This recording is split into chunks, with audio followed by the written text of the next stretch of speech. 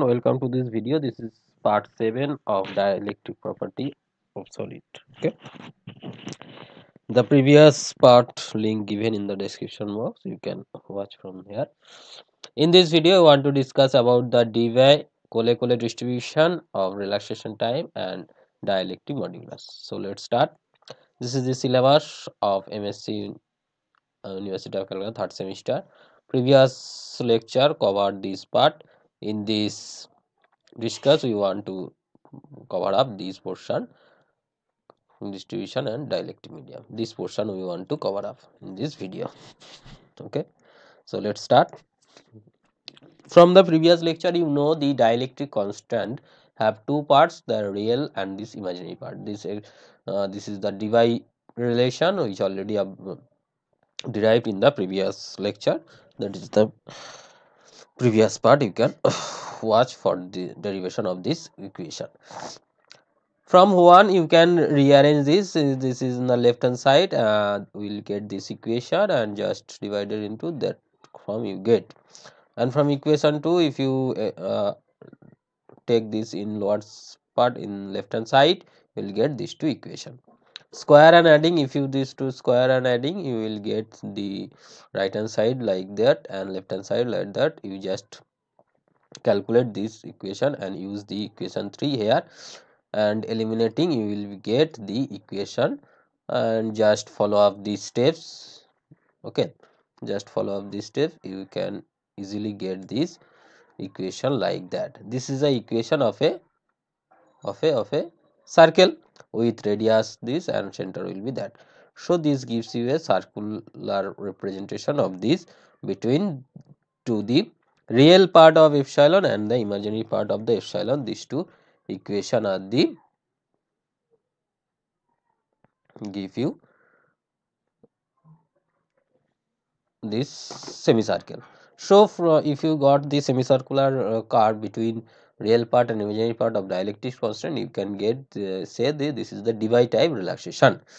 If you want to say about the another type of relaxation, like take the same equation and just rearrange in the another form, you will be get the equation of straight line. This is the equation of straight line intersecting straight line, and this is the cutting.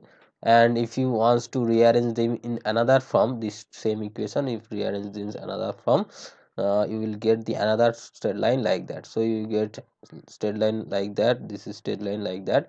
So you can say here the this function can be taken as the different from, right? So in general you can see, so there is non-Debye relaxation type or can be possible. So in general, if you take this function, generalized function, and this is the generalized function actually, write down here also. So for Debye this alpha and beta will be 1 for follicular relaxation. This is not 1, beta equals to 1. And there is another relaxation, the Cole division relaxation for that. So there is a possibility to another type of relaxation. If you compare the Debye and the Cole, so you can see here this Cole will be deformed from the Debye. The center of semicircle depressed below the, here the center will be here, but here for Cole the center will be here. Okay, this is the basic difference. And if you dielectric relaxation may be complex system, can be expressed by the Cauchy's William Watts KWW stretch expression of the deviation from the classical exponential Debye plateau. There is a deviation from the Debye relaxation, and this is the dielectric modulus. Dielectric modulus is the electric along the mechanical modulus is known as the dielectric modulus, and this dielectric modulus expression is 1 by the inverse reciprocal of the dielectric constant, and just calculate the phenomena, you will get the expression of this real part and the imaginary part of the dielectric. This is the real part and this is the complex part or imaginary part. Okay, and if you wants to find out the function type, frequency difference in peak frequency, you will get this data for dielectric function, loss peak and the modulus peak. Okay,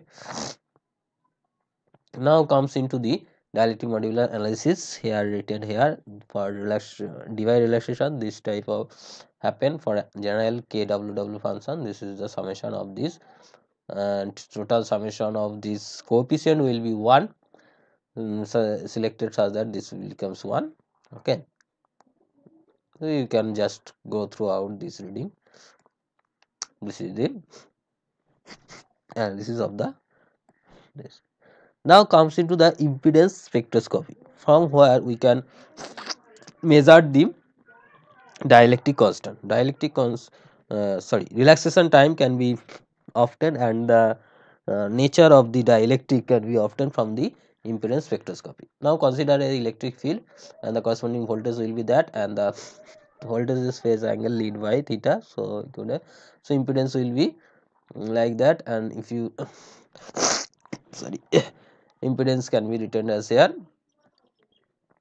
This impedance is can be parallel combination of a capacitor and a resistor. Okay, so if you plot this graph, it will gives you a circular graph, and the log z versus omega graph like that, and the phi versus omega graph will be like that. Okay, this is a nice squeezed plot and impedance vector. Sorry.